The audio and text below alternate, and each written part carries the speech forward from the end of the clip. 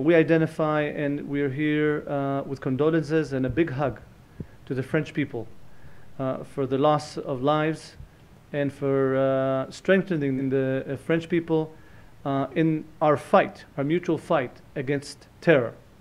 The message from Jerusalem, and unfortunately, we understand what the French people are going through right now. The message is, we love you, we hug you, we're with you in the fight against terror. The goal of the terror is to derail our values, to hurt the foundation where modern societies are based on. And our strong message to the terrorists, you will not win.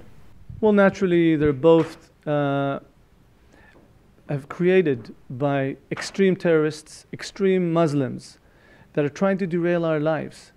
They're trying to kill us because we're Jews. They're trying to kill us because we have modern values, because we believe in life, and they believe in death.